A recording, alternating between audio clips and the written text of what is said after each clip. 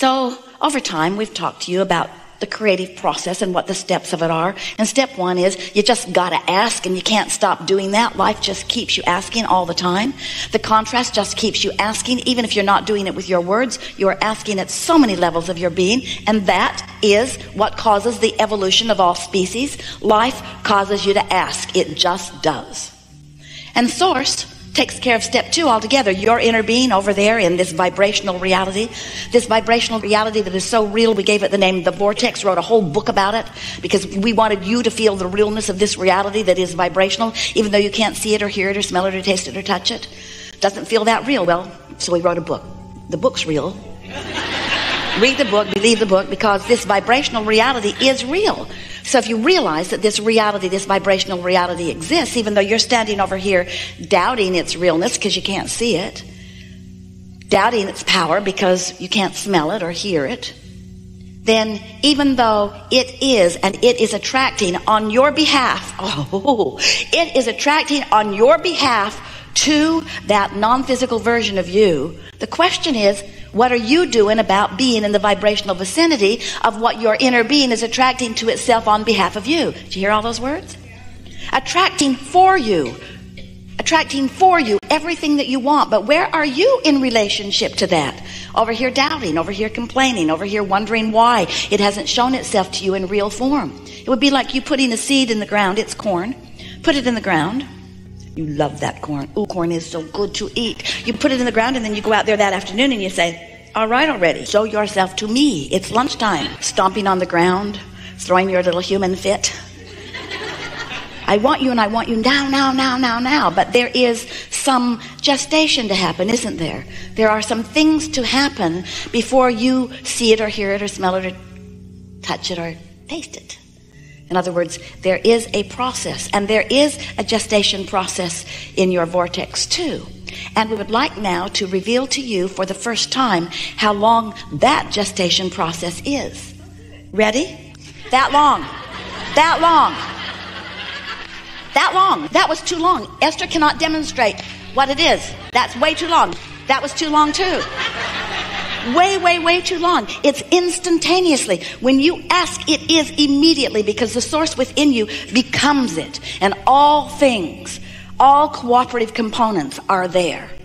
So the question isn't how long does it take for it to become in the vortex. The question is, how long does it take you to be ready for what you've put in the vortex? Because if you're complaining, you're not ready. And if you're doubting, you're not ready. So the length of time that it takes from your launching of a desire to your witnessing it in its full material form, how long does it take these thoughts to turn to your things? That's the big question. How long is it going to take for these thoughts to turn to the things I want? It only takes as long as it takes for your thoughts to turn to the things you want. Your consistent thoughts to turn to the thoughts about the things that you want. So when you find yourself talking about what you want in negative fashion, where is it? I've waited so long. It just isn't fair. I'm so uncomfortable. I want it, but it isn't here. Those words are your indication. Those are manifestations of a different evolution of a different thought.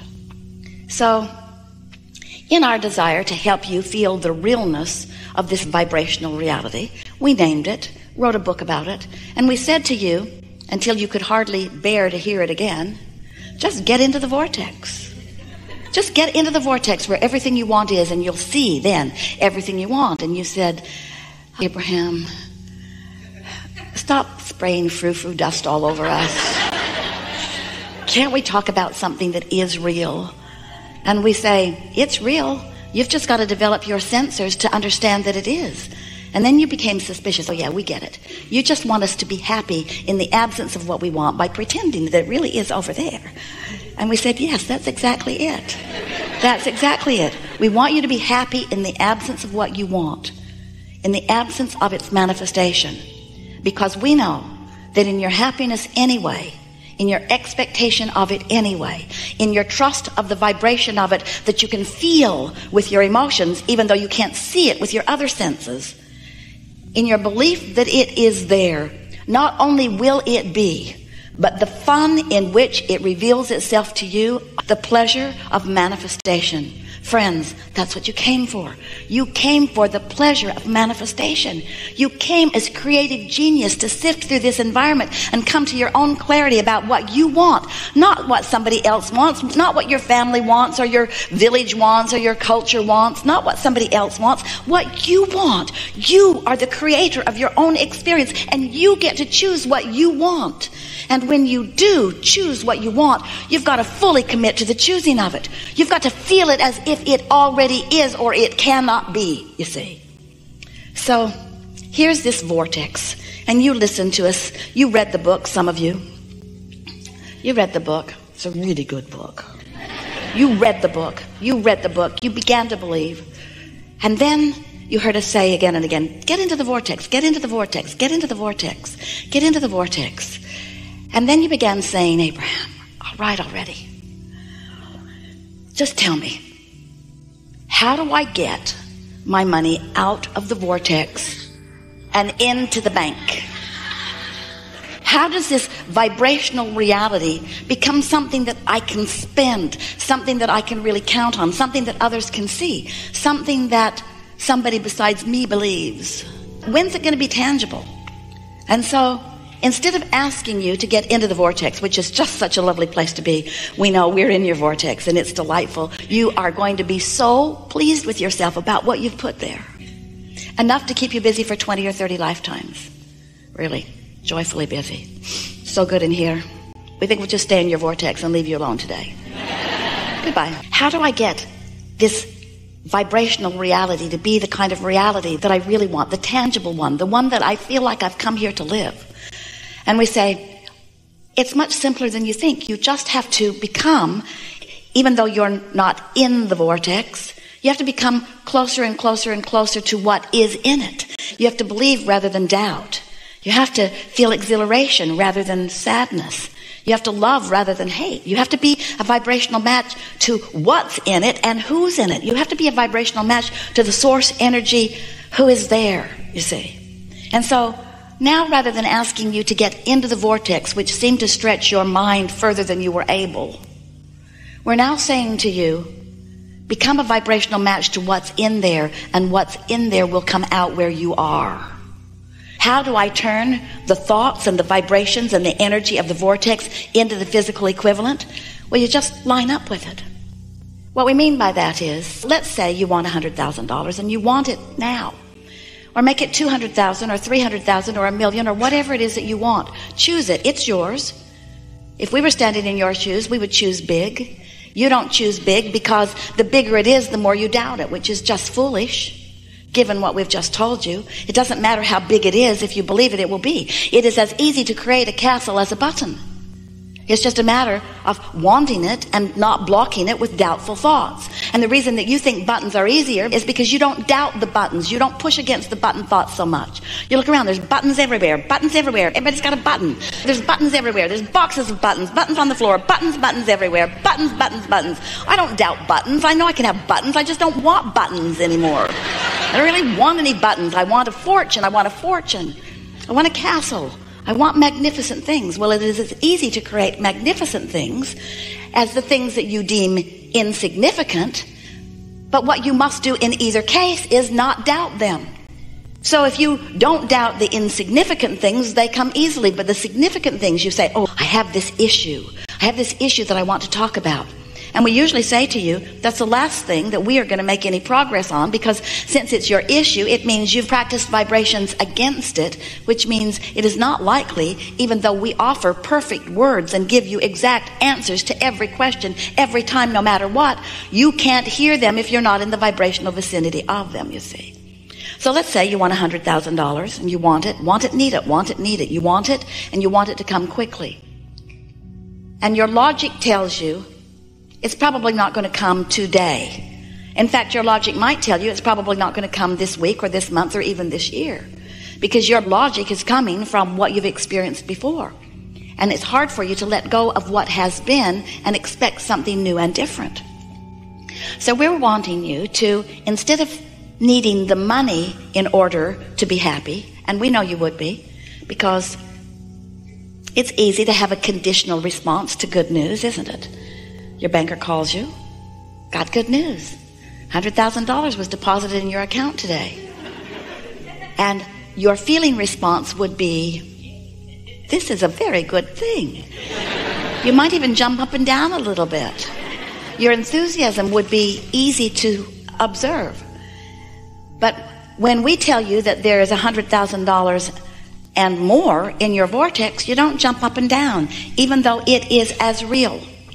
Because you want to translate it with your physical senses, we want you to translate it emotionally. So this is a very important key.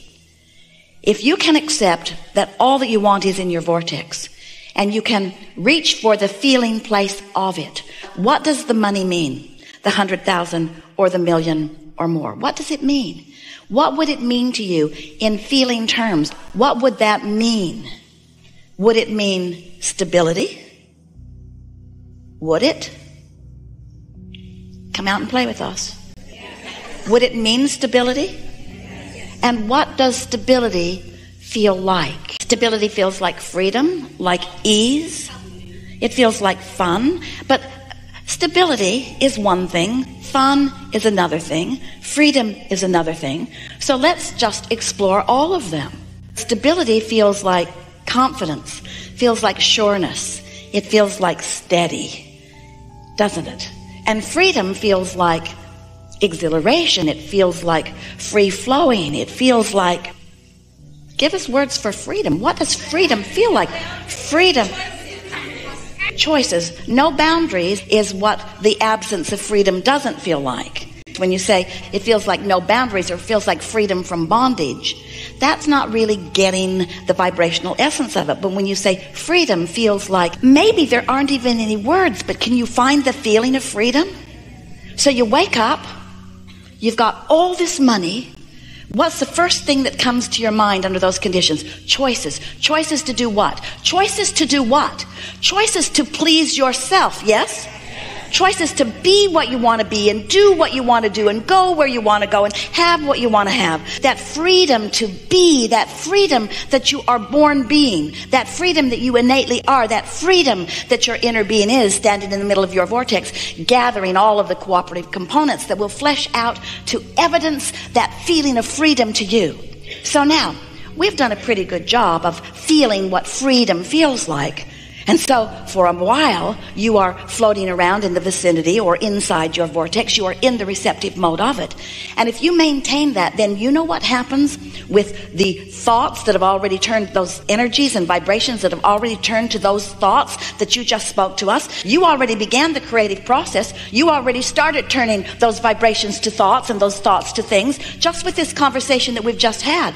By the time you are shouting out the feeling of freedom, and you have captured the vibrational essence of what that means to you, can you feel the momentum of what you've got going on? And the next thing that's going to happen is you're going to get a thought about something. A thought or an impulse, they're the same thing. In other words, a feeling, a strong feeling, an urge to do something, because those thoughts are going to continue to turn to things. And you know what else? The cooperative components that your inner being has already gathered, that law of attraction has gathered, that are there with your inner being, all those people that you're looking for who will dovetail and help you along the way to what you want, they are lining up out there in your, what you want to call future experience. We want to call it your now experience. They're lining up for your discovery, for your realization, for your witnessing of them.